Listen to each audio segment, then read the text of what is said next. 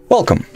In this video I'll show how you can mirror iPhone to TV. So first, you will need to open the control center by swiping downwards from the right half of the notification bar, or, well, status bar.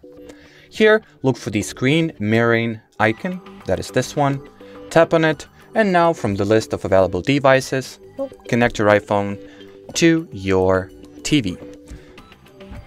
Unfortunately, I will not be able to show you how to, set up your particular TV model, or not set up, but put it into the pairing mode, so it appears on this list here. That's something you will need to figure out yourself.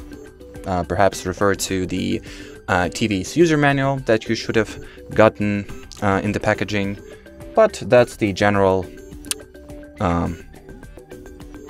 steps you need to take in order to, mirror the screen from your iPhone to your TV. And as far as this video goes, that'll be it. So thanks for watching, and bye-bye.